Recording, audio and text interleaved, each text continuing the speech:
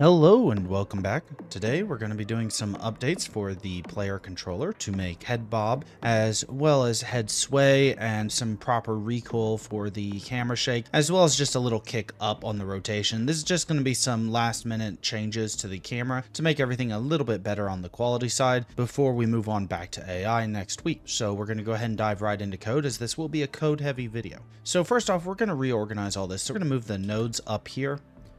And you'll also notice we went ahead and added a camera actual node. We're going to be breaking out the camera node and the actual camera itself as a container and the camera below that container. But we haven't gotten to that part yet. Next up, we need to go ahead and create a couple more export categories. We're going to create one for the animations. Then we're also going to create a export group as opposed to a category for the animation names.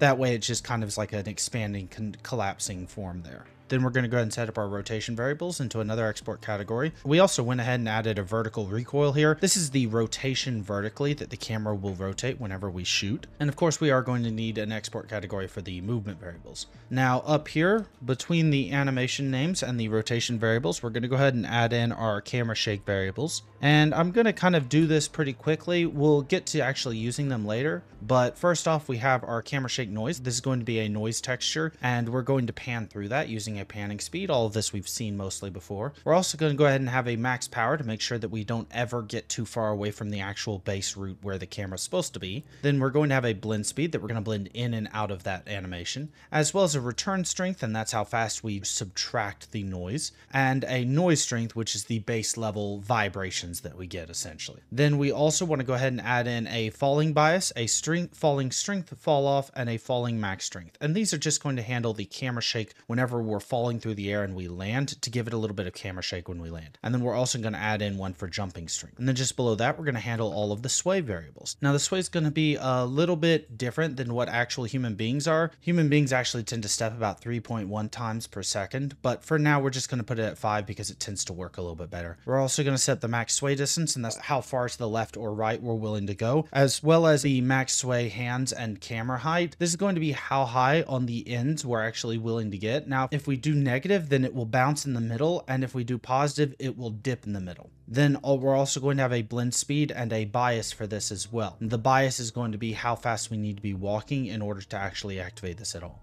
Now down here in the private variables, we can go ahead and add a couple more private variables. First off, we're going to need an arms base position, as well as a walking sway current value. We're also going to need a camera shake position, as well as a time since started, which we're going to use to pan through the noise effect, and a last Y velocity, which the last Y velocity is just going to be used for jumping and falling. So first off, in the ready function, we can go ahead and set the arms base position to the arms node dot position. Then we're going to go on down here to the physics process, and we're going to get started with the meat of things. We're going to go ahead and add to the time since started delta times camera shake not underscore noise panning speed. This is just going to iterate a time variable. Next, we're going to check to see if the camera shake position's length is greater than a very small value. This is just going to make sure that we're not running this code unless necessary. And if it is, we're going to go ahead and create a noise, which we're going to be using the get noise 1D from the camera shake noise. And we're going to be punching in time since started, and make sure to add something to it for the Y and Z variables. That way we don't get the same noise for each of the different vectors. Then we're going to multiply that by the noise strength and multiply that result by the camera shake position.length divided by camera shake max power. This just means that as we get farther away from origin, we actually increase the noise power. Now, this might actually be something later on that we remove so that the camera shake is happening right up near the origin, but for now, this just works pretty good. Lastly, we're going to take the camera actual position, and we're going to lerp it towards the camera shake position plus the noise function. So the noise function is what's giving us that little vibrations, and then the camera shake position is like, I kicked out to the right, or I kicked out to the left, or I bounced up, things like that. And then we're lerping based off of the delta multiplied by the camera shake blend speed. This way we blend our position into that position without just teleporting it. And then finally, after that, we're going to go ahead and make our camera shake position slowly lerp back to vector 3.0. So it's going to return to 0 based off of time multiplied by the camera shake return speed. Now in the else function, we're just going to go ahead and set the camera actual position to vector 3.0 to make sure everything's returned back to baseline.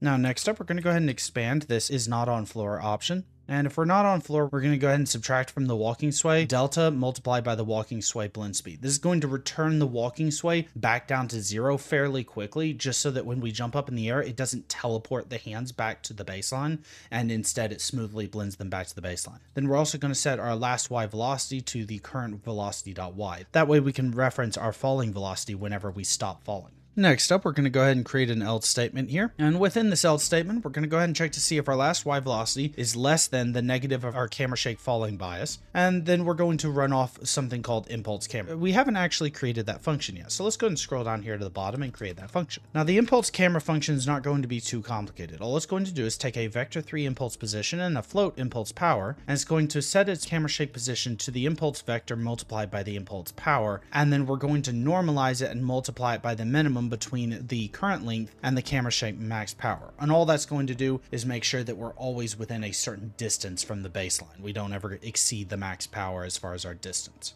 Now we can scroll back up here and this should function just fine.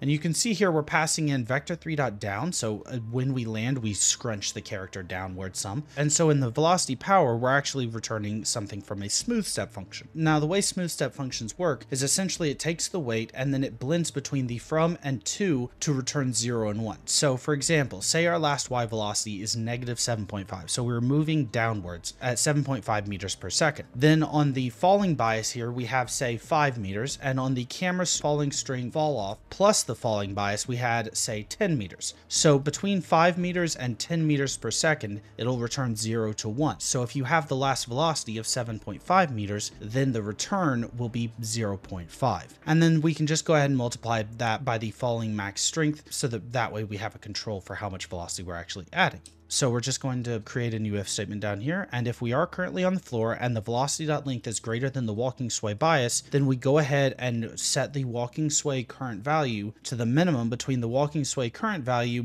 plus delta multiplied by the walking sway blend speed. And we're going to max that off at 1 so that way we blend into the walking sway. And if not, we're just going to do exactly like what we do when we're not on the floor, and we're going to subtract from it. Now following this, we can go ahead and set our last y velocity to the current velocity.y, and we can get into the actual walking sway. Now first off in the walking sway, we're going to need our step speed, which is just going to be float delta and multiplied by 3. And then we're going to get our step bounce, which is going to be using an ease in and out function. Basically, it just smoothly blends back between start and end based off of the cosine of the value. And we just pass into the ease in and out sign the beginning and end, which is -1 and 1. And we pass in as the value the time since started multiplied by the step speed multiplied by 2 and adding 0.2. I just kind of found that this was the most visually pleasing for me. Feel free to change this up as to whatever you like.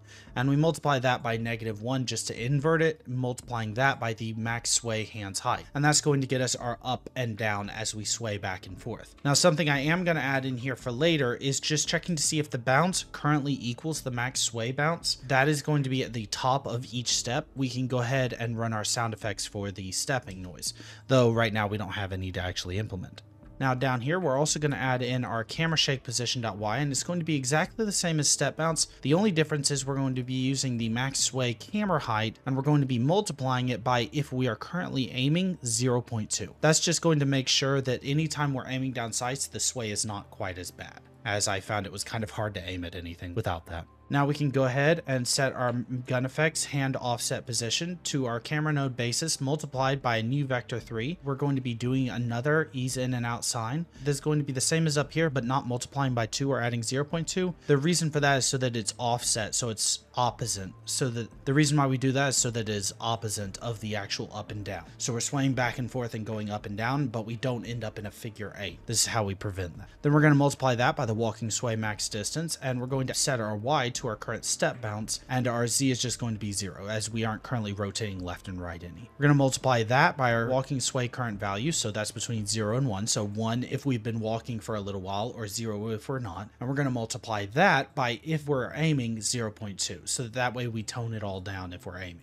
And the hands offset position doesn't currently exist. We're going to go to the weapons effect controller next, but for now we'll just leave that as is. Speaking of which, we're going to go ahead and put an else statement and say if we're not currently moving any, we're going to set the gun effects controller hand offset position to vector 3.0. And now the last thing we need to do is go ahead and throw in one more impulse for whenever we jump using the camera shake jump speed. Now, just below the impulse camera, we are going to create a function that's going to be used by the weapons effects controller. And all it's going to do is impulse camera with recoil. It's going to set our target rotation.x added to vertical recoil. The target rotation.x is your actual mouse input. So by adding some to the x recoil, it's just going to vertically kick up the camera based off of our camera's rotation speed capabilities. And then we're just going to pass those same functions over to the impulse camera. This is going to be called from the weapons effects controller based off of a signal. So let's go ahead and hop over there and do that. So first off, right up here at the top, we're going to create a new signal. And in C#, you have to create those by flagging them as signals and then saying that they are a public delegate void with the event handler name at the end of whatever name you add to it. So on-shot camera impulse is the name I chose. And then we pass in a vector 3 and a float for the impulse direction as well as the shot camera impulse power. To get that power, we're going to go ahead and create a new export right here for camera shake power. And we'll just put it to 0.3 as that tends to work out pretty well. Next up, right up here at the top, right above has round available, we're going to create a new vector 3 called hand offset position, which will be referenced in the player body controller. And down here, just below where we set the camera position for the aiming IK, we're going to go ahead and add to it the hand offset position, as well as doing that right below the right hand idle IK,